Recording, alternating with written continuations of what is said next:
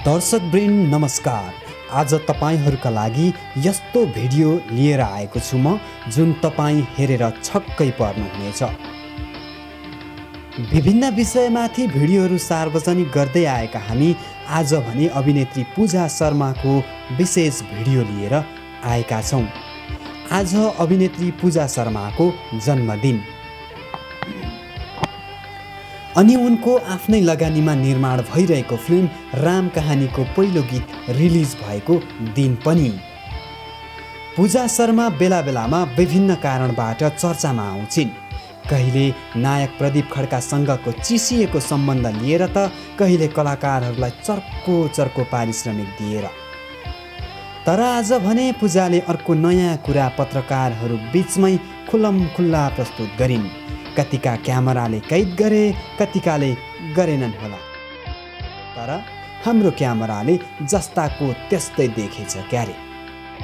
विषय थियो पूजा शर्मा र अभिनेता आकाश श्रेष्ठसँगको फोटोसुटको।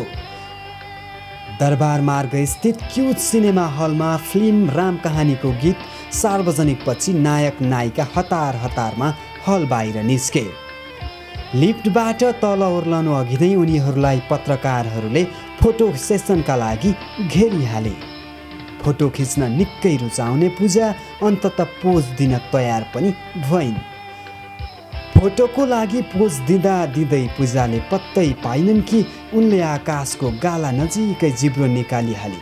खै आकाशलाई पनि के भयो, उनले पनि पूजाको जिब्रो भएतिरै गाला लगिहाले। यसलाई संयोग नै भन्नुपर्छ। धन्न पूजाले जिब्रो सम्हालिन्, नत्र अझ कस्तो फन्डा पूजाले बेहोर्नु पर्ने थियो त्यो त भगवान नै जानु। जे होस् दर्शकवृन्द, के पूजाले पत्रकारहरूको क्यामेरा अगाडि यस्तो गर्नु ठिक हो त या ठिक होइन? तपाईको मनमा उठेको विचार कमेन्ट बक्समा कमेन्ट गर्नुहोस्। हामी पूजा शर्मालाई नै तपाईको विचार सोधेर तपाईको जिज्ञासा पूरा गर्नेछौँ अनि पुनः अर्को भिडियो तपाईहरू समक्ष प्रस्तुत गर्नेछौँ। त्यसका लागि हाम्रो च्यानल सब्स्क्राइब पनि गर्न नभुल्नुहोला। धन्यवाद। स्वस्थ रहनुहोस्, व्यस्त रहनुहोस् अनि सधैँ हाम्रो भिडियोहरू हेरेर हामीलाई साथ दिनुहोस्। धन्यवाद।